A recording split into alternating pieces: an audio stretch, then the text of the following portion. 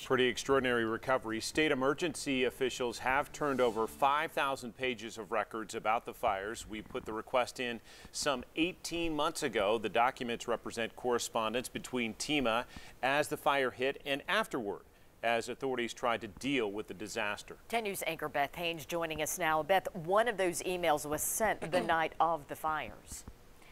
Well, that's right, Robin. The email was a warning to TEMA officials in West Tennessee. It said forest fires have spread to downtown Gatlinburg. They are evacuating the city. Also parts of Pigeon Forge, several hotels on fire. The documents also include a wildfire report from the Tennessee Department of Agriculture, Division of Forestry. It outlines the weather conditions the night before the fire hit Gatlinburg. It states strong gusty winds will develop today and persist overnight. It goes on to say seasonal temperatures and drier conditions return. Now, we also learned in the hours after the fires, TEMA sent cadaver dogs and their handlers to Gatlinburg to search for victims. On November 29th, TEMA had already deployed 6 dogs and planned to send 2 more.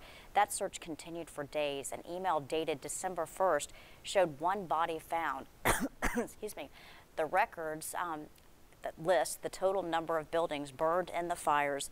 They show a total of 2,460 structures were affected. That includes more than 1,300 in Sevier County, 1,100 in Gatlinburg, and 18 in Pigeon Forge. The majority of those buildings, more than 2,000, were homes. Now, with so many homes impacted, TEMA did note in the documents the need for long-term housing in Sevier County.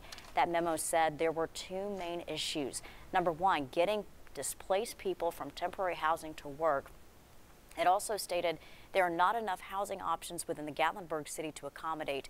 And number 2, families with multiple pets and those with unusual pets like monkeys and snakes are having difficulties finding houses.